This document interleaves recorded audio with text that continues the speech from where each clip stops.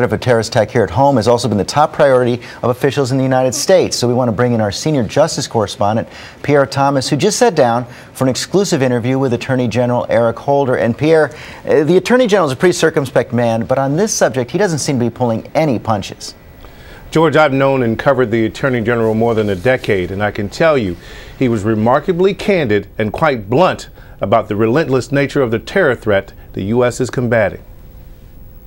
What keeps you up at night? The concern that perhaps that we might have missed something. The threat is real. The threat is different.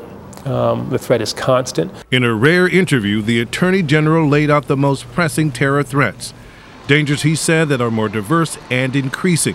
Among them, the new rapidly evolving threat posed by homegrown radicals. The threat has changed from simply worrying about foreigners coming here to worrying about people in the United States, American citizens, raised here, born here. You didn't worry about this even 2 years ago. In the last 18 months, at least 50 Americans have been charged with planning acts of terrorism. And Holder, in a sober assessment, said an American member of al-Qaeda, radical cleric Anwar al-Awlaki, may now be as grave a threat as Osama bin Laden himself. Awlaki, Holder says, is a clear and present danger. He's an extremely dangerous man.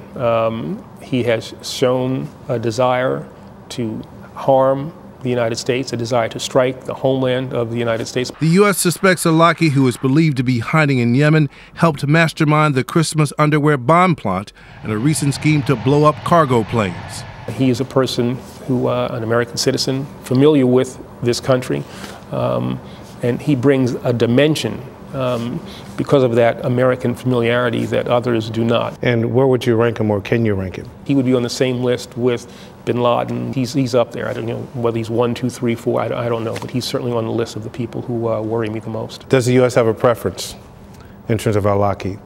Dead, captured, or prosecuted? Well, we certainly want to neutralize him, and we will do whatever we can in order to do that. Awlaki also allegedly encouraged the Fort Hood gunman and at least 12 suspected homegrown radicals charged with attempted acts of terror.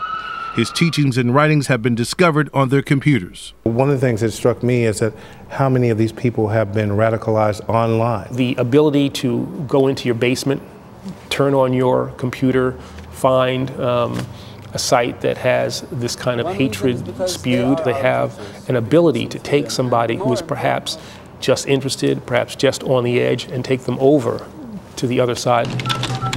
To cope, the U.S. is monitoring scores of radicals and has set up stings to combat the homegrown threat.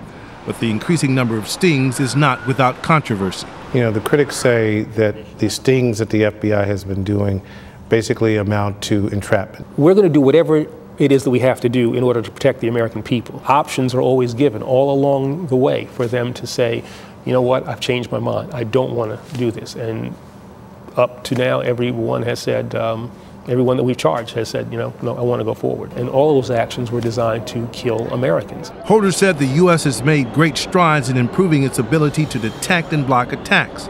The intelligence community is literally working around the clock, and al-Qaeda Central has been degraded. Have we been lucky or good? I'd like to think that we're good. But he said while confident the U.S. will continue to thwart attacks, the pressure is unrelenting, and there are no guarantees. The American people have to be prepared for, you know, potentially bad news.